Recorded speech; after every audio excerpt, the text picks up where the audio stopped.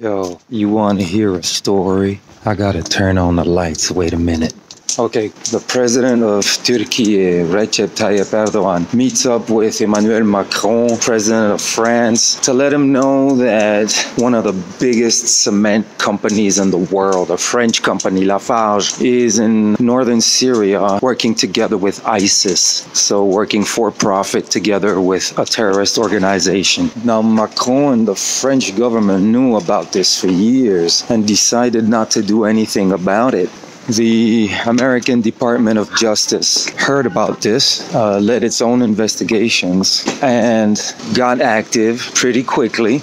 And now Lafarge was sentenced to pay almost $1 billion. I think it was $780 million fined.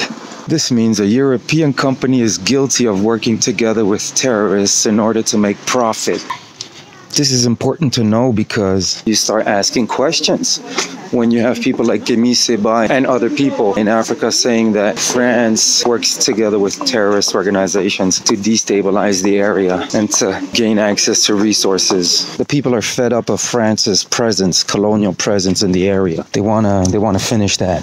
And France really needs to look into that matter, the people of France, and what their politicians are doing in their name. We need to change all of this paradigm, this colonial paradigm. Another world is possible. Ils finiront par comprendre.